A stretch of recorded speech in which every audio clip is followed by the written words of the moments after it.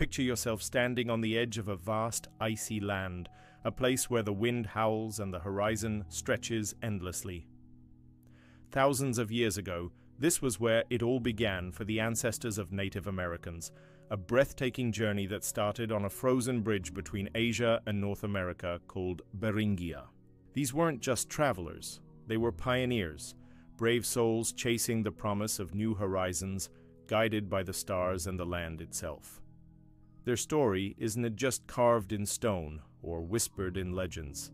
It's alive in their DNA, a code that tells us how they crossed continents, thrived in wild places, and wove a tapestry of cultures that still dazzles us today. Let's dive into this incredible adventure, a tale of grit, wonder, and the surprising twists that make Native American heritage so special. Way back when the world was locked in ice, sea levels dropped and Beringia emerged like a wide-open door. Between 20,000 and 14,000 years ago, the first people stepped onto this land, their footsteps marking the start of something huge.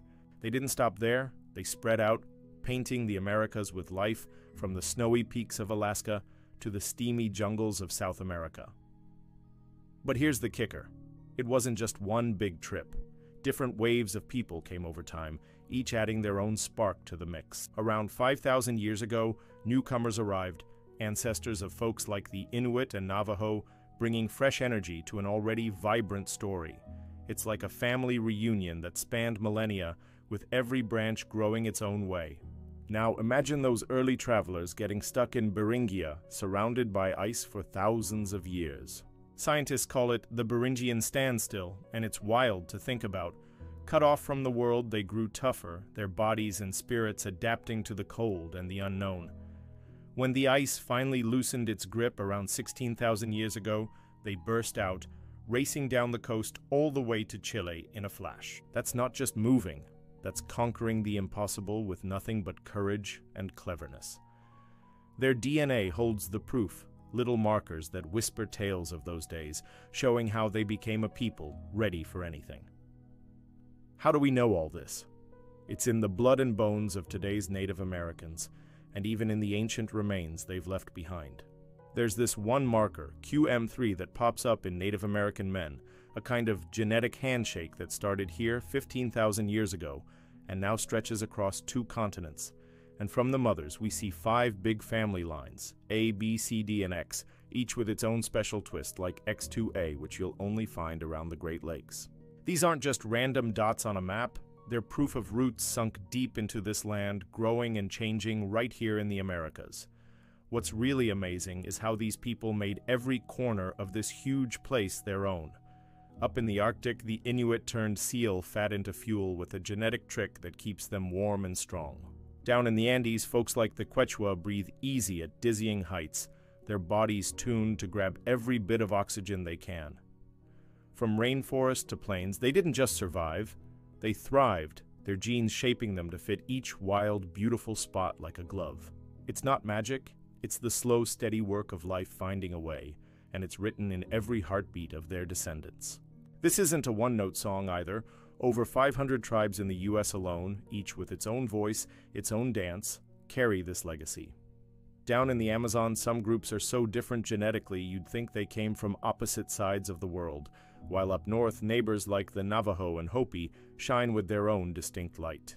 It's a kaleidoscope of humanity, each piece glowing with its own story, proving that Native American history is a chorus, not a solo. And the surprises keep coming. A few years back, scientists found a baby's bones in Alaska, buried 11,500 years ago. Her DNA revealed a whole new group, the ancient Beringians, showing us the Americas were buzzing with diversity even then. Then there's the twist of some heading back to Siberia, sharing their genes across the Bering Strait like a boomerang of culture. And get this. Around 1200 AD, Native Americans met Polynesians in the Pacific, leaving traces of their DNA on Easter Island. These weren't just stay-at-home folks, they were explorers, linking worlds long before anyone else dreamed of it. Life hasn't always been kind, though. When newcomers from Europe showed up after 1492, they brought sickness that hit hard, shrinking the rich diversity of these communities. But even through that storm, native peoples held on, their unique genetic threads still shining bright. Today, their descendants work with scientists to keep that heritage alive, using DNA to reclaim stories nearly lost. It's not always been smooth. There were times, like with the Havasupai, when trust was broken, but now it's different. Research happens hand in hand with tribes, making sure it lifts them up, not just takes. So why does this matter? Because it's a window into an epic human journey, one that started on an icy bridge and spread across a world. It's about people who faced the unknown and turned it into home, leaving a mark that's still here in the land, the languages, the faces of their kids. DNA isn't just science, it's a lifeline, helping tribes claim their past and tackle today's challenges, like health issues that hit harder in their communities. For some, it's personal, a way to feel closer to ancestors who walked that first path. Let's step back and soak it in. Native American DNA is a map of resilience, a song of survival, a bridge from then to now. It's the story of people who crossed oceans of ice and time, who turned every challenge into a chance to grow. Their history isn't locked away. It's alive, waiting for us to listen.